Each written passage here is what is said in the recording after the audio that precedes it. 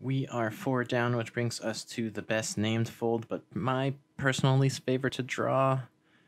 We are on the diaper fold.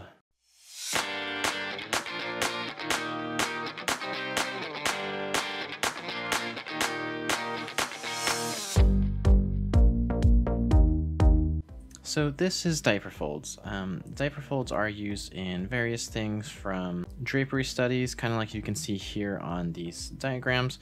It's also just kind of used in any kind of free-flowing fabric like robes or anything like that, where you're going to have a really nice draped effect that comes off of the clothes. So why do I not like diaper folds? Well, for me, diaper folds just kind of remind me of the beginning days of art school, where everything was traditional, and it was like the first time really learning how to handle charcoal, and making these things over and over and over for an entire semester will drive you crazy.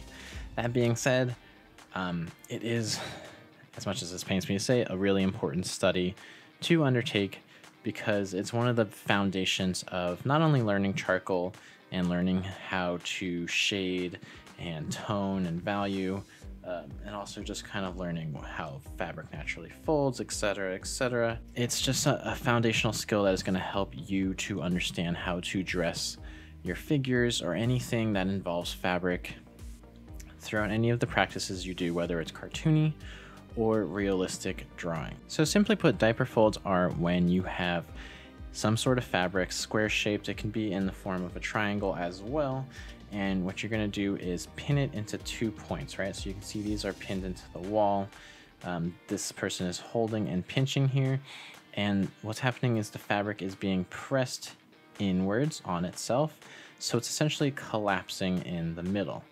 So where you have a normal square piece of fabric, like say a washcloth or something in your kitchen, and then if you were to put 2 pins in it and push it together a little closer, so now we have 2 pins that are closer together, this part of the fabric here is going to collapse downwards. So now you're going to get something that kind of looks in the realm of something like this here.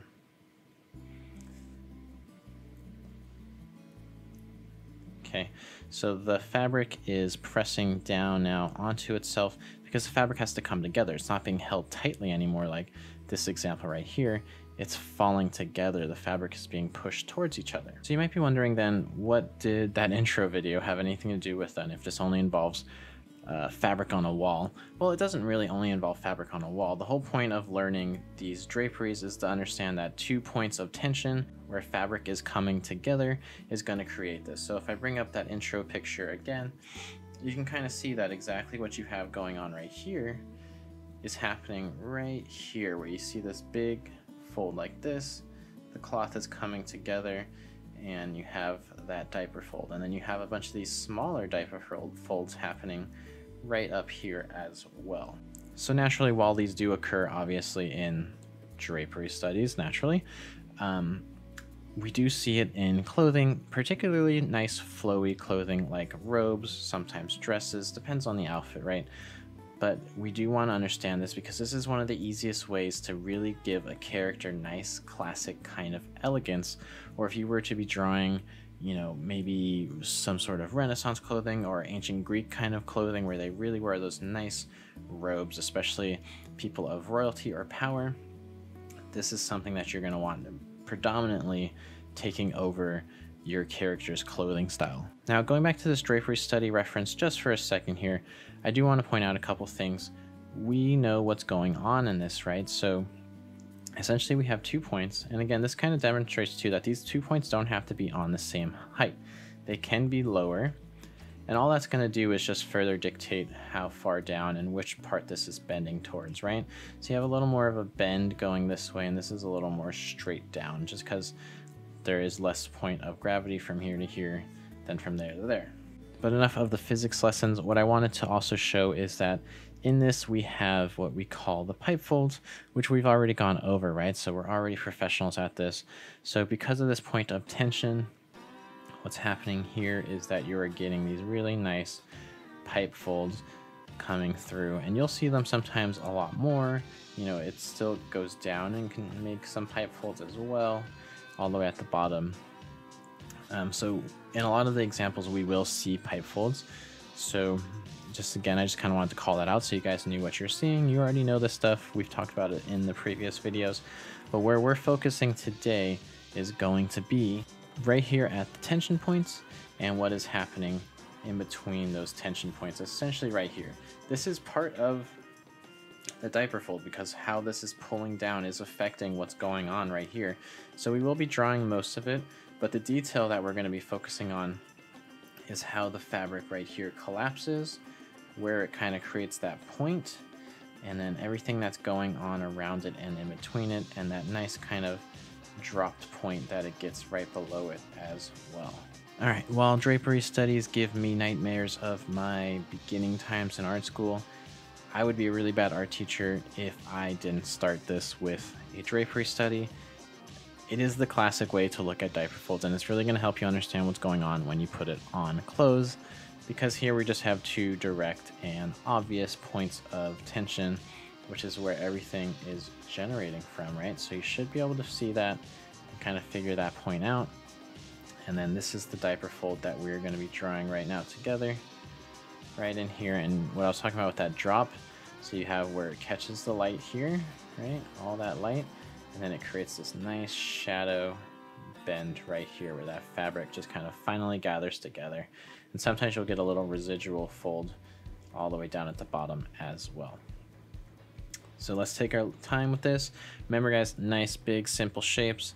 I'm not going to spend too much time on the details of it. Nice quick shading job. We have a really light fabric here with pretty solid shadows on it, so should be a quick job.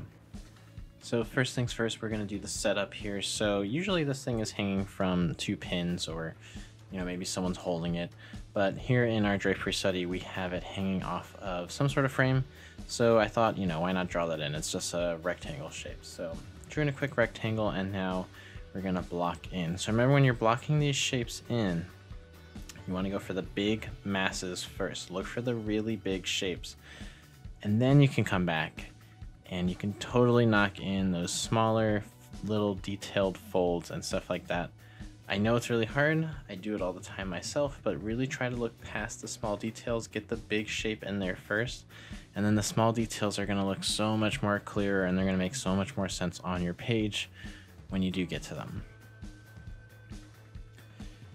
Okay, so thinking about weight here, so remember you have 2 points of tension at the top where you see those two red arrows on the picture, and everything is just draping down from those, right? So we have the pipe folds, a lot of pipe folds on the right, so we're used to that. So we can knock in some of those. So just kind of getting the general idea of the drawing in here first. So this is a drapery study, right? You always want to start with your big shape. Ideally, you'd be working on some sort of toned paper too, or you'd give your whole picture some sort of a tone. Yada, yada, yada. We're not going full art school drapery study here. We're just focusing on what we need to focus on, which is our diaper fold. So we're going to figure out where some of these folds here are generating. This one here is going to be leading to one of our diaper folds. So we kind of want that big point of tension. It's one of our biggest shadow shapes in there.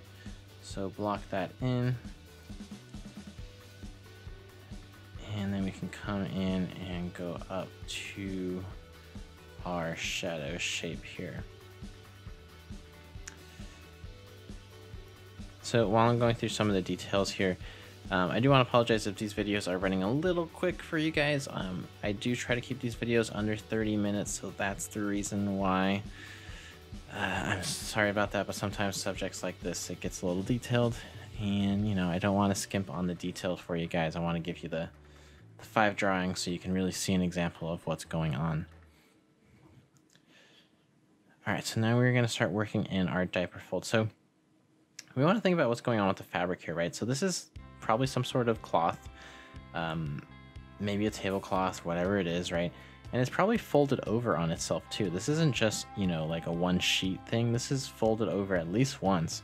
So you have some dimension here. You have a lot of folds going on where that fabric is bending. The fabric is not just a clean swoop. It's not a scoop neck, right? This isn't a t-shirt. It has bend and points of bending to it, right? So it's almost a little squared off. You want to kind of add that in there. It adds a little bit of dimension to your drawing. And then here, once we got these shapes in, we're just kind of thinking of the underhanging tonal shapes here. You can represent these things with just line if you like.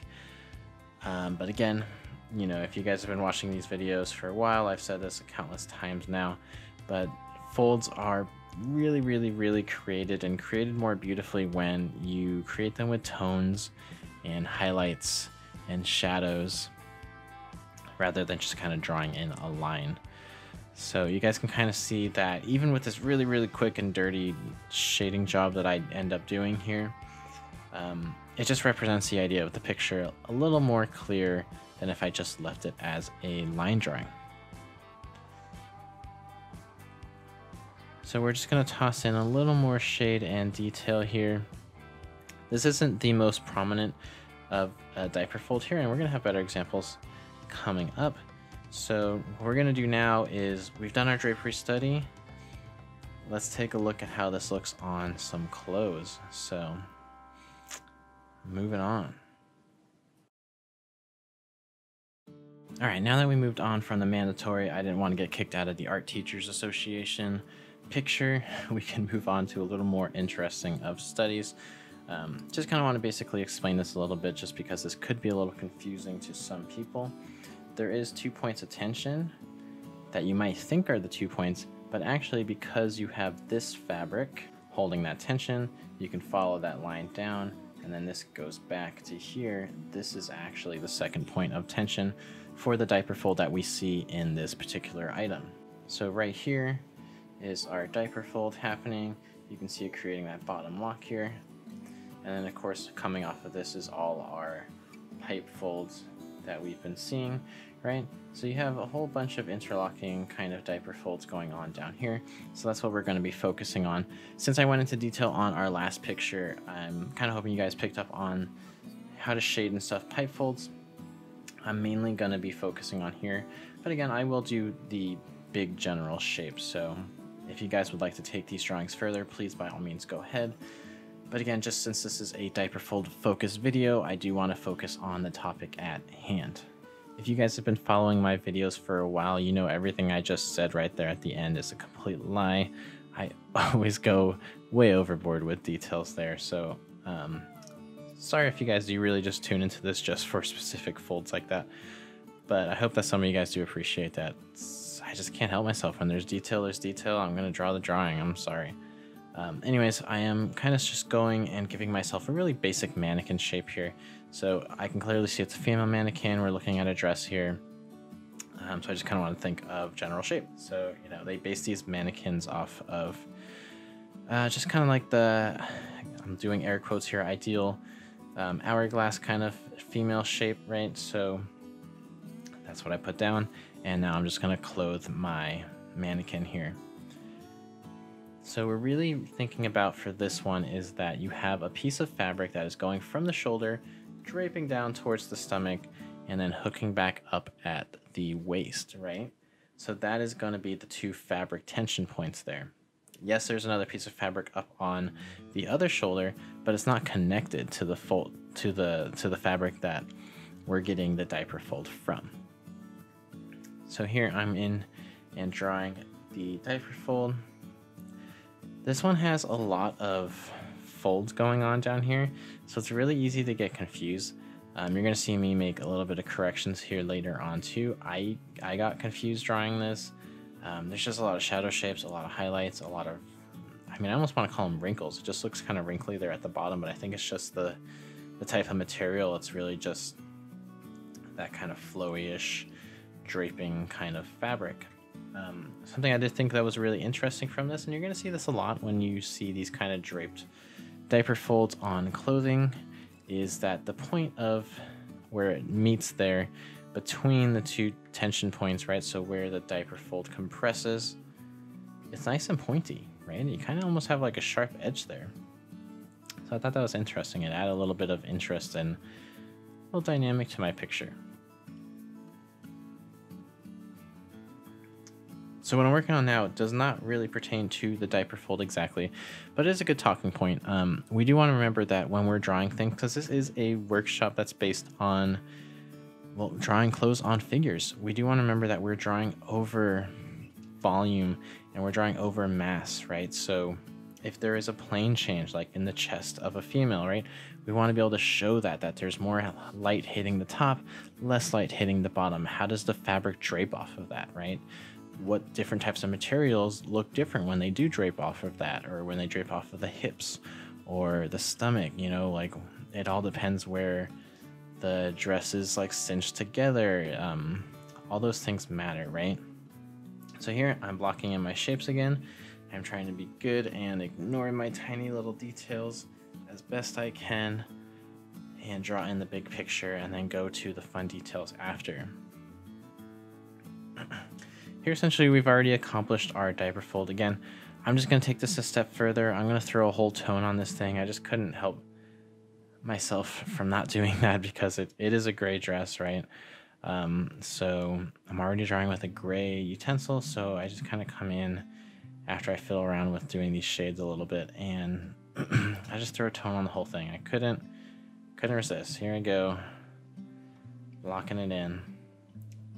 If you guys do have any intention of doing shading and tone and messing with highlights and stuff, I highly recommend throwing a tone over your picture, just like I did, and then coming in and playing with the shadows. It's so much easier to work from a middle tone than it is to build up values from white. And you're going to feel like you have something more solid on your paper too. So this works for anything from graphite to charcoal to even paint and stuff like that too.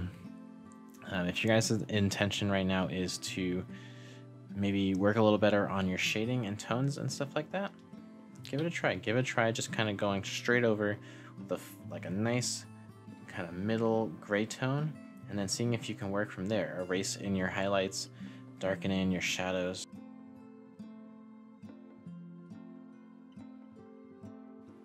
Alright, so we have a lot going on in this picture, but let's try to keep it simple, break it down. Let's think beyond the human on this one a little bit, because I know this one can kind of seem a little heavy if we're taking on a couple challenges at the same time here. But we have our 2 points of tension clearly right here, so this is essentially a drapery study on a person, right? You have your diaper fold coming through right here with that underlocking shape right there. Creates another small one right underneath. You can even technically call this one a diaper from the side. So instead of drawing in all of these folds going down, all these pipe folds and drop folds, what we're going to do is we're just going to try to focus mainly on this area right here in particular, and we'll just kind of give ourselves a oval torso shape to work off of. Alright, so we want to remember that, you know, this is figure drawing overall, right? So we're putting clothes on our figures, so the element of drawing a figure always comes back into play here. So you're going to see in this drawing as well as the next drawing coming, and the last drawing too, actually, so that I just kind of do really quick, I wouldn't even call it gesture drawing, but just a really quick figure in there, and then I start placing my fabric on top of it. It's not meant to be anatomically accurate or anything like that, really. I really just need, kind of like the last picture we did, I just need a mannequin to throw it on top of. So it doesn't have to be 100% her, but I need something similar. So here I'm going in and drawing in my diaper fold now. I drew in my 2 points of tension, which are just below the back of the shoulder, right? That's where the dress is hanging down. And you have the kind of real classical diaper fold there being created, where you have those 2 points joining, and then you have that scoop of fabric underneath, which right there, I'm going to draw in, get rid of a little bit of that distraction there, which is just the body that I was drawing in. And there you go. And so now I'm kind of looking in and overanalyzing and seeing too many folds. And I will say I definitely go into a little too much detail here where folds I don't need to. But this is just kind of me playing around. The overall diaper fold is right there and achieved. It's right below that line of the back. And I'm just kind of throwing in some shadow tones to represent it a little more. And I'm going to catch a little more of that rim of highlight there. There we go. So, you know, I know this isn't a video about tone and shadow, but I'm talking about a lot. If you just kind of draw a little bit of that light on the rim, you're going to have a really nice, realistic looking fold of fabric where it catches the light and then it goes into darkness. Okay, so now I'm just going to kind of create the rest. So we do have a little, like I like to call them residual diaper folds because it's just right below the first diaper fold. So you have a little one right underneath there. And then you can kind of just draw in the rest of that drapery study however you like. Again, I wasn't really focusing on it. It's a super cool dress, but I really just wanted to focus on the diaper fold in this instance here. Sorry this picture is a little dark with the lighting, but I wanted to choose this because I want us to remember too that different types of fabrics will create different kinds of folds, right? So it's still a diaper fold, but we have a really thin kind of, I'm going to assume like a silky-ish material.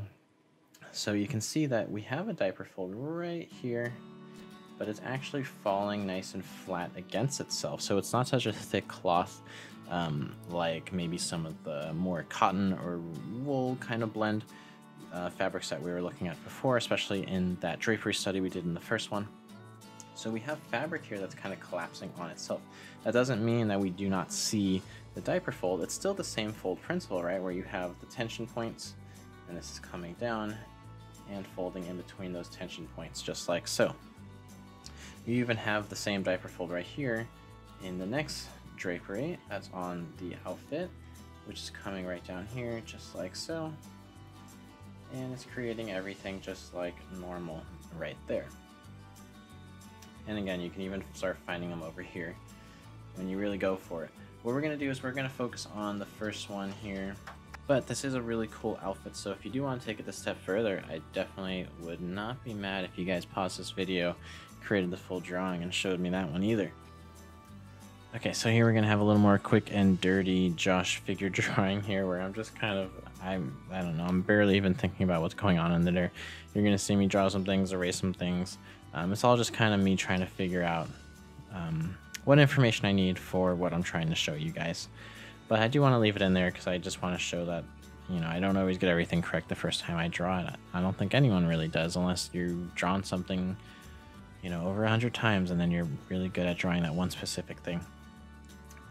Alright, so that being said, I am getting my object here, right? So in this case it is a leg, and now we are drawing our folds coming off of that tension point. So here I'm finding the two tension points, which is the leg. So we got one side of the hip and the other side where the leg is kind of going forward, and then that fabric is draping down, and it's really folding over itself quite nicely and together. You know, it's not draping forward towards us like we've seen in a couple examples.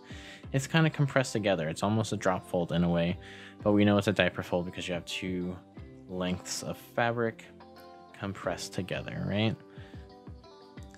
And the rest of this is just going to be kind of gravy here. If you guys want to get to draw those other folds that you see in there, again, feel free. I would love to see those drawings. I think this is a really cool picture, right? So cool picture, cool dress. It's hard for me to stop myself from drawing these whole things sometimes, so I don't blame you if you keep going. All right, so we're just going to throw in a little bit of tone and stuff here and complete it up. All right, guys, we made it to the last one of this video. So I wanted this one to be pretty obvious for you guys. Here we have something that I would consider more of an ancient kind of Greek look, right? Where they wear those nice big draping robes over each other. So clearly you have your 2 points of tension right there. I'm using blue instead of red because red wouldn't show up on this, right? And we have our nice big diaper fold classically right there. I mean, you can see there's even another big one right here as well. But I thought this is the last one. We should definitely challenge ourselves a little bit, and we've been looking at these pretty straight on for the most part too. This one is a little bit of a side view, but it's still kind of straight on, so how could we challenge ourselves a little bit on this one? So what if we took the same dress and moved it to the side? So again, remember, folds exist in all different angles, all different planes, right? This dress that we were just looking at from more of a back view was giving us diaper folds. So understandably, you have your points of tension here and here still, and right here we are being given this diaper fold action right here as well. And you can see it drapes down into another, and even further down into another. This is kind of a perfect example. We don't always want to think of things as one plane. You know, it might be easy for some of you guys to understand a diaper fold from the drapery standpoint. But what if you were looking at that drapery from the side? It's going to be vastly different, right? We got to explore all these different angles. So here it is. This is going to be the challenge. Let's take it on, and we're going to draw this last diaper fold from the side. All right, so anyone who is interested in anything like Star Wars or drawing Star Wars or even like Harry Potter and stuff like that, any fandom or any sort of creation where you are drawing characters who have flowy robes with giant hoods on them, this is something that you want to be able to draw. So this is definitely important. So here comes a little bit of my interesting figure drawing where I left in my fix again, guys. I'm trying to be transparent here, so this isn't gonna stick. I'm gonna fix that back a little bit.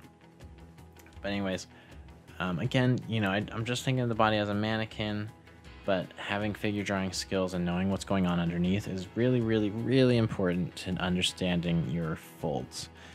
So please check out some of my figure drawing videos if you haven't already. But anyways, here I am just kind of finding that shoulder shape, because that's the 2 points of tension, right? We have the right and left shoulder.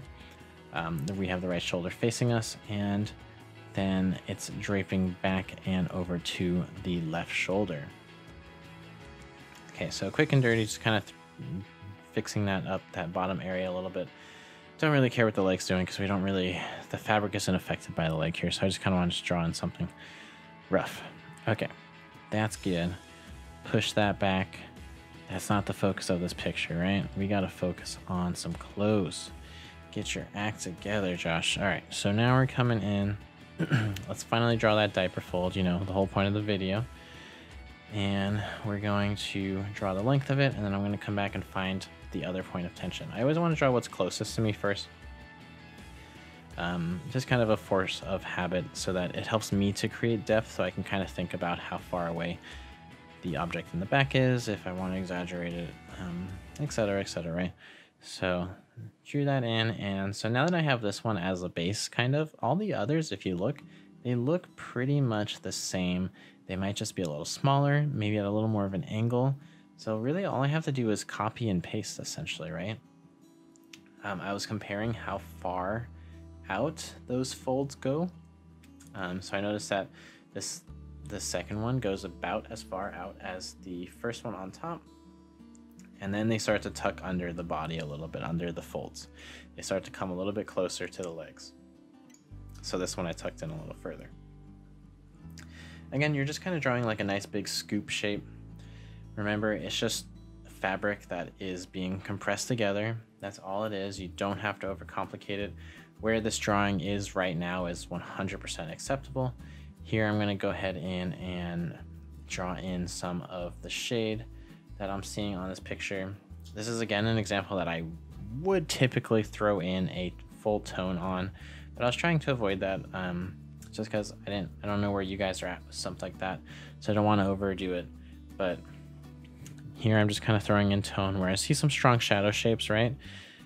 Just to kind of emphasize a little bit more of what's going on with those folds, and kind of show it playing with the body a little bit here as well. So once I feel accomplished with these diaper folds here, I'm just going to throw in a little bit of the rest of the dress, which, I mean, how could I avoid that, right? It's super simple. It's literally just a diagonal line that goes all the way down and then connects to the bottom there. And as you guys can see, this could literally be, I could just start calling this like a Star Wars picture or a Harry Potter picture. All I have to do is start putting logos or something on the robe, and it would change it all up, right? We made it to the end, guys. Thank you so much for watching. I know this is a little bit more of a complicated video than the last one, but I hope you guys got something out of this. I hope it didn't go too quick, but again, you know, YouTube, so you can watch it over and over, right? If you guys have any suggestions for videos in the future, as always, please let me know and I will make those happen. Thanks again for watching and have a great day.